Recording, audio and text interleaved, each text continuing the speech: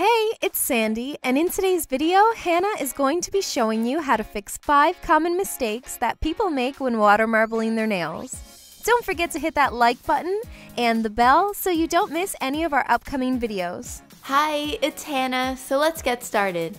The first mistake you could be making is using cold tap water. This will not allow the polish to really spread and work properly like you usually see. The polish is just gonna kinda gloop there and not really move or spread apart, which makes it really hard to work with.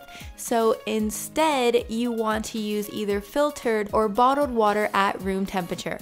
This works so much better with the polish, as you can see. It's spreading properly and it'll make things a lot easier.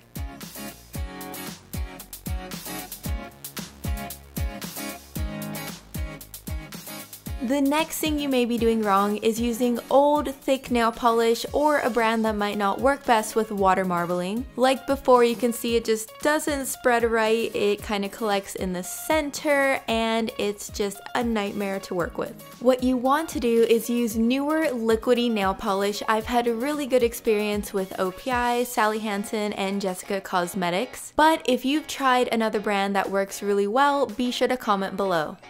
Another thing that could be messing up your water marbling is working too slow. If you work too slow, the polish is going to start to dry, so whenever you take your toothpick or whatever tool you're using to drag the polish, it's most likely going to stick to your tool, drag all weird, and just be really disappointing. So instead, try to work more quickly whenever you drip the polish and also when you drag for better results.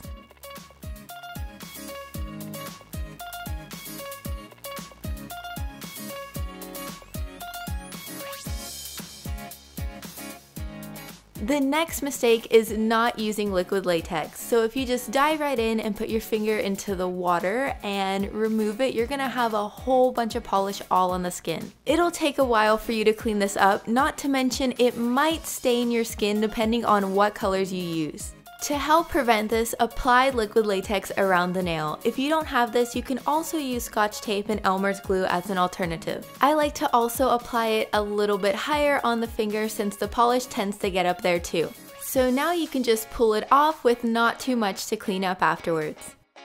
And lastly, you always want to clean up around the nail with a brush and remover. If not, it's probably going to end up looking something like this, really unfinished and still a bit messy.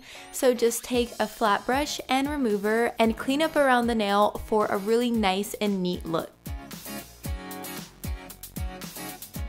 So that does it for this video. I really hope you enjoyed it. Be sure to click the info card at the top right hand of the screen for more videos on CutePolish. And if you'd like to check out my personal nail channel, then click the link in the description. Thanks for watching. Bye!